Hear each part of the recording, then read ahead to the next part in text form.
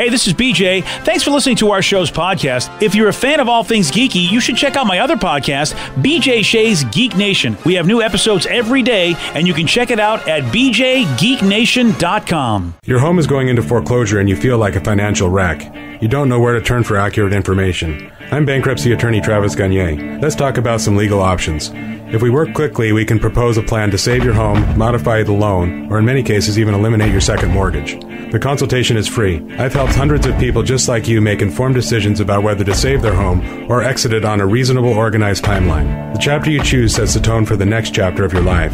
Please contact me today at choosetherightchapter.com. That's choosetherightchapter.com. 99.9 KISW, the Rock of Seattle.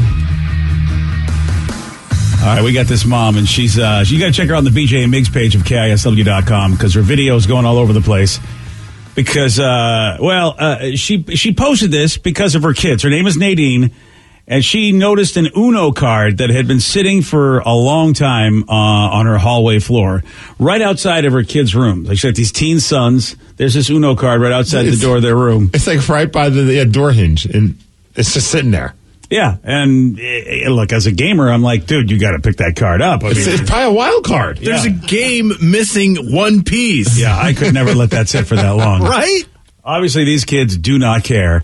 And she got frustrated. She's like, I can't believe this is sitting here for days. No one's picking up this Uno card. So she taped a $50 bill to the underside of the card, and then she waited and thought, okay, we'll see how long it takes. And in her videos, she checks every day until the card was finally found after 19 days. 19 days? 19 days. Man, I'm pretty, if it's an envelope, like a bill or an envelope that's sitting on our kitchen counter, it'll probably go about 30 days before I open it. Yeah. So if my wife put a $50 bill inside of an envelope, that I would probably not notice that. She always look at me, she's like, at what point are you going to open this? I'm like, it's automatic pay. I figure it's fine. And then you open it up and it's like some kind of crazy alert that's about to happen. You're like, why didn't I know about this sooner? Yeah. Because I refuse to open anything that's in an envelope in our house. Yeah, I don't have to pay it if I don't see it. I mean, you know what? I'm getting a real good deal on electricity right there. Here's the audio of this woman, Nadine, and her whole Uno card situation. This is $50. This is an Uno card that's been camped outside my two boys' rooms for I don't know how long, and I'm going to put $50 under it. The objective of this experiment is to see how long something can sit on the floor of my house before somebody picks it up. Honestly, I've lost track. Look, there it is. It's over a week and a half. There's a blizzard today. Been here all day. Who was it? Where is it? Wow. So she finally found that the card was gone. Was the $50 so that the kids, if they wanted a spider, could take the 50 off and leave the card there, and she would know that it was moved? Amazing. That would be so funny. I think that's why she did it, because otherwise, you put 50 under the card. If it still looks like an Uno card. If I didn't pick it up before, why would I be motivated to pick it up again? So maybe that's what the 50 was for, just in case somebody tried to pull a move and leave the card down there to be a wise person, but took the 50. No, I think you're just kind of overthinking it. I think it was one of those, if I would have picked this up sooner, I would have been $50 richer earlier. And then it's the same thing as, like, you ever heard the rumor of, like, people putting, like, $20 bills in the Bibles in hotel rooms? No. Oh, I don't know. I never heard that. I've heard about this all my life, and it's not true at all, but it doesn't mean that I'm going to stop looking and shaking out the Bible every time I go into a hotel. Jesus Christ! Here's $20. Yeah, I mean, it's just, I heard it once, and you know what? You can't lose, or you can't win if you don't play, so I check it out. Jesus. So the idea, what, is that you will look at the Bible and people just were, you're being rewarded for paging through the Bible. Exactly, yeah. Okay. Well, maybe these kids are thinking, maybe I should keep that 50 on there. Maybe every day the money grows. Like, who knows? Yeah, compound interest. If I keep it under here for another month, it might be $100. Yeah, the Uno fairy came by. This is fantastic. Or is this also a test to see how much of a thief or a dishonest son or daughter that you have? Because if they see the 50 and take the 50, why would they? It's not their money. Well, would they have to go to mom and be like, Mom, I found $50 under this, or are you just going to have to accept that your kid's a thief? I would definitely argue the tooth fairy argument. And say, you know what? Look, you flip over a pillow, next thing you know, there's cash. I flip over an Uno card, it's the Uno fairy. I didn't steal from anybody. Hey, the Uno wizard. He's hooking us up with 20s and 50s. Yeah, what's wrong with that, Mom?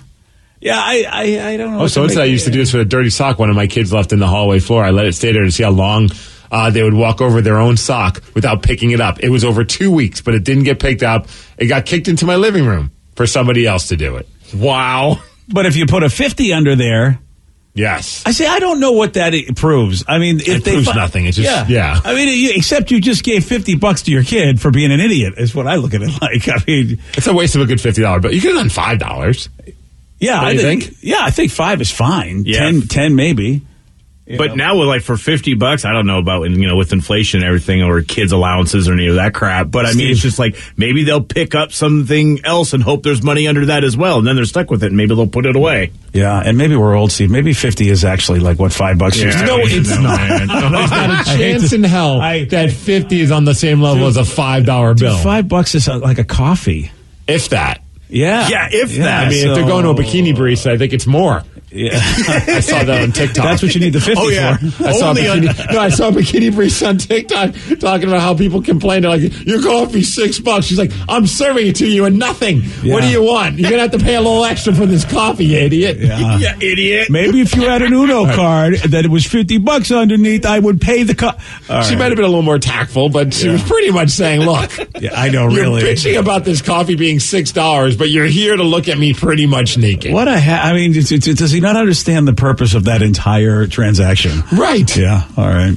You're paying for more than the coffee, buddy. Yeah, you are, pal. Paying for the pasties. And they're pasties. Yeah, not pastries. Not pastries. Say there's tasty pastries. We got a guy that pretended to be a DEA agent to get a discount at Wendy's. Steve's going to tell you all about this with the Migs Report at 6:17. BJ and Migs, mornings on The Rock, 99.9 KISW. 99.9 KISW, The Rock of Seattle. Well informed on the issues of the day? Not this guy. Live from the KISW News Center in downtown Seattle, this is the Migs Report. Well, thanks, guys, and thanks to Key Up You All for giving us the Migs Report. And today, a very special day. Today, enjoy yourself a peach cobbler. Oh, it's National Peach Cobbler Day. Oh, that's old school classic. Maybe it's a good chance for you to pop it out during Easter. The peach cobbler. Oh, that okay? Yeah, hello. I don't know. I mean, yeah. Some people have like little gatherings and get-togethers and things along those lines. So maybe there's an opportunity for you to just like, hey, here, I brought some peach cobbler. I don't know. Yeah, okay, Steve. Just trying to find a reason. You sound a little bit like, guys, I'm sorry I brought this. Midway through it, I'm like, probably not many people bring a peach cobbler to an Easter dinner, but hey, today, why not? This weekend, start the tradition. Yeah, this weekend. I wouldn't turn it down. It's also National Scrabble Day, a game I never play. Yeah, as you can tell with my now strong command of words. You're a Wordle guy now. Yeah, when are we going to have National Wordle Day? Oh, it's got to be soon. Well, it'll probably happen after they make it behind a paywall, and then I'll stop playing it, though. That's the spirit. There you go. I wonder when that's going to happen. I feel like I'm playing on borrowed time. You really are. I mean, well, they brought the Rev back in, though. I know, and he was where, he didn't like corporate America getting involved, and yet, it didn't take long where he wanted to be part of the party again. He really. Yeah, for now. Like a true American. Oh, yeah. Flip-flops. Because the New York Times is like, okay, keep an eye on that Rev. We can't lose him. Well, it's very important. I choose to believe that. They need to keep an eye on a 57-year-old man by the name of David who lives in Daytona Beach, who apparently was pretending to be a DEA agent. I am a DEA agent. Close. So funny you say that because somebody texted about a DEA agent. I thought it was Keanu saying I'm an FBI agent. That's it, yeah. Yes. Well, no, his name is David, not Keanu. Now, why is he a DEA agent or pretending to be one? Well, because he likes getting discounts at his local Wendy's. There was never a better reason. Nothing wrong with that, actually.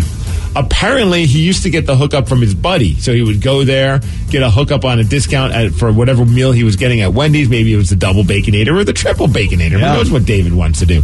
But his buddy recently got fired or quit. So he's like, well, crap, how am I going to get my discount? I'm going to purchase a badge and pretend to be a DEA agent. Wow. And apparently, it was working for a little bit. But the problem was at one point, I guess somebody was like, yeah, you're not a DEA agent. And he got pissed at the person behind the counter, started yelling. The cops were called. Apparently he was demanding the discount. He even flashed that fake badge. Dummy. Yeah. And yes, he's now in trouble. Here's what I don't understand. If you're a DEA agent, does Wendy's just automatically give you a discount? I don't understand why he thought that was. Free Frosties if you're a DEA agent. I didn't you didn't know this. that? Oh, I had no clue. Thank you, Wendy's. When DEAs? That's it. I don't know. I don't know either, man. I guess some people just believe that, like, when you're a law enforcement, you sometimes get some hookups at restaurants. So maybe he thought, I'm a DEA agent. That's one step above it.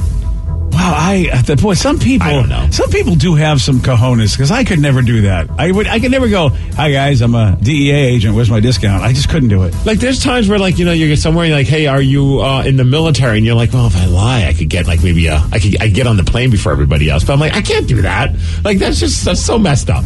You know what I mean? But like, there's a thought in your head for a half a second, like, man, it would be nice to get to sit before everybody else. Well, next time, Steve, I'll just put you in a carriage, and I can be part of the families that need extra time to get our kid. Yeah, if you want it. Wait, then we can both scam the system. How's that? Are you opposed to wearing a bonnet? No. All right. Good. Most days I wear a bonnet, BJ. Perfect. So, especially during the Easter season, forget about it. Your Easter this little peach cobbler, and they're like, look at this adorable child. You can get on the plane early. All right. Now we need to head to Brazil, where this 54-year-old man had to go to the hospital because, he was dealing with a bunch of stuff like cramping, abdominal pain. He was nauseous. He was vomiting. He was even constipated. And they're like, what the hell is going on with this poor guy? They do a bunch of examinations and talk to him, and they're like, yeah, we don't know why you're so sick. Maybe we should do an x-ray on you to see what's going on. And that's when they noticed the problem. He had an 8-inch long dumbbell. Do I need to finish the story? What? He had I'm assuming he didn't swallow it. He did squats on a dumbbell? Well, I mean, define squats, but yes. Oh, wow. I'd rather not define squats, thank you. And I love in the story, it says, the patient was reportedly uncooperative during the procedure. And yes, the doctor said that the infiltration was of, quote, sexual nature. Oh, I like that phrase. I'm going to use that next time. Would you like to be infiltrated of a sexual nature? And I might stop the story here because, they had a difficult time removing that dumbbell. And I don't get into details on how they had to... they had to Jaws of Life it? Kind of. Oh, boy. The term manual extraction was used in the story. Manual extraction. Man, I feel bad the term for manual. Forearm was also used in the story. What? No. I mean, they had to, what they do with cows? Hey, but good news. The operation was successful, and he was discharged from the hospital after 3 days of being there. Discharged, eh? So somebody really had to go where the dumbbell has been before. Is that the intern, the rookie, or is it the shortest straw? How do you figure out who has to do that? You get the guy at the farm that does the cows. Because they already have the long bags to put in their arms and everything, and who has to get the cows randy? Like this texter just said, this is exactly why I don't go to the gym. Yeah, that's why. Yeah, that's it. Yesterday I was at the gym, and we saw with my own 2 eyes. Someone just... somebody just did squats with a dumbbell. No. Okay. Yeah. Hey, maybe the Mariners need to do more squats because, the losing ways continue. Yeah. They lost 3-2 to the White Sox. I mean, it was a nail biter right to the end, BJ. Yeah, it was. But no, did not happen. They play again at 4 p.m. It is a one-run game. I mean, White Sox are supposed to be a good team this year, so, I mean, I still have hope. Oh, dude. I mean, if anyone's freaking out now, you definitely have some knee-jerk reaction issues. There are some people freaking out now. Right. So I still have hope for the Kraken, but yeah, they lost, yes. Man. Dude, what the hell is going on with that? Hockey's only 2 periods now. That's what I'm going to say. And please, you know what? They won the game because after 2 periods, they were up 3-1, and they end up losing the game, BJ, 5-3. Granted, congratulations. One of them was an empty netter, but still, Kachuk had a hat trick. They looked phenomenal for those first 2 periods. It was Matty Benier's first game as a member of the Kraken, the number 2 pick overall, got an assist in his first game. First point. He did not look at all nervous out there, man. He was playing great. Like, he just had... This guy, I think, is going to be something special. I know it's only 1 game, but what the hell? Oh, it's so frustrating, man. Stupid penalties, the penalties. man. You're absolutely right, man. Yeah. Kiss of death right there. Well, they're supposed to play today, but that game's been postponed against the Winnipeg Jets because apparently weather in Winnipeg is just atrocious. They're having snow days in Canada. Yeah, so they just said, you know what, screw it. We're not going to do the game today. We'll push it back till next month. But the next time you can watch the Kraken, and I'm going to be there. I can't wait, BJ, to get to see Matt Beniers on the ice for the first time at Climate Pledge Arena, and that's happening on Saturday against the New Jersey Devils. Oh, wow. Well, this is a mixed bag for you because either way, you're going to be happy and sad. Yeah, no, I know. A few people were asking me, how conflicted I am. I'm not conflicted. I have a Kraken tattoo on my body. My allegiance is to the Kraken, of course. But obviously, when the Devils are not playing the Kraken, I still want to see them do well. And I hope it's a good game. But, yeah, of course I'm rooting for the Kraken.